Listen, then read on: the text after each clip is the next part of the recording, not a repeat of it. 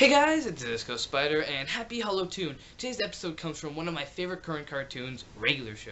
Yeah, if you do not know, the creator of Regular Show, J.G. Quintel, was a huge fan of The Simpsons when he was a kid. So this is kind of why the Halloween specials feel a lot like a Treehouse of Horror episode. Heck, even the name and how they use the Roman numbers are very similar. So this year we'll be talking about the first ever Regular Show half-hour special, Terror Tales of the Park. So yeah, this episode is divided into 3 shorts. I think the first 2 are around 5-ish minutes long, and the third one is 11 minutes long, and I'll be talking about them individually, so yeah. So the first show we have is called Creepy Doll. Weird things start happening to Pops after Mordecai Rigby and Pops find one of Pops' old dolls that he used to play with as a kid, Percy. This short is meh. The villain of this short, called Percy, which is the doll, isn't the greatest villain. His motive is just to mark people's faces with a marker, which I don't understand why. Is it like a reference to dolls or something? I don't really know, and he doesn't really seem like he's gonna, destroy the world or kill people, making him not that big of a threat. And it's just not a great short. But it is still enjoyable and fun, and it still has its regular show-ness to it. But out of the 3 shorts, this one would probably be my least favorite. I feel like this short would have been a lot better if Percy was a bigger threat. Maybe he tried to make Mordecai, Rigby, Pops, and other people in the park, like dolls in a way where, he kinda plays with them in a non-sexual way. He, I don't know, kinda uses them as dolls and plays tea time with them, something like that, and turns everyone in the world into a doll for him, since he is a doll and he wants revenge for being played with, I guess. Next we have Death Metal Crash Pit. Muscle Man and High Five Ghost gets kidnapped by Ghost Rock Band. This short is way better than the first one, since there is actually jokes in this one.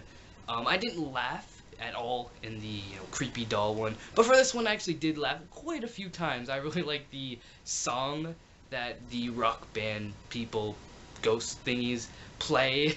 It just makes no sense, but yet it's still funny. I also like how Muscle Man finds what was it called, a cinder block, and instead of throwing it out the window so he can escape, he just throws it on the pedal to make the car, or the trailer, just go to the crash pit, which I thought was really funny. Then finally we have In the House. Rigby gets cursed after egging a wizard's house.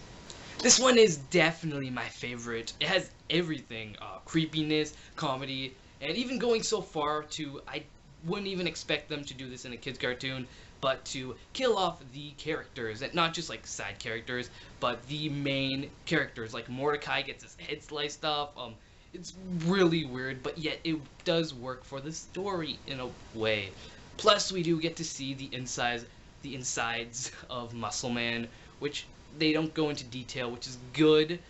It's really disturbing, but it's not something that you would throw up on, unless you don't like seeing people's insides, even to the tiniest bit.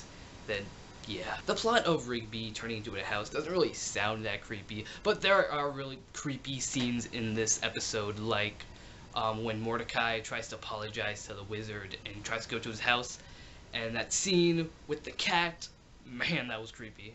And to make a good episode even better, there are a ton of jokes here, like the beginning scene with the Mordo and Riggs trick-or-treating has a lot of comedy there, and like even the end when all the characters die, there is some comedy there. It's like, Muscle Man making a one-liner when he gets his insides turned out, and then Mordecai doing a little one-liner as well when he gets his head chopped off.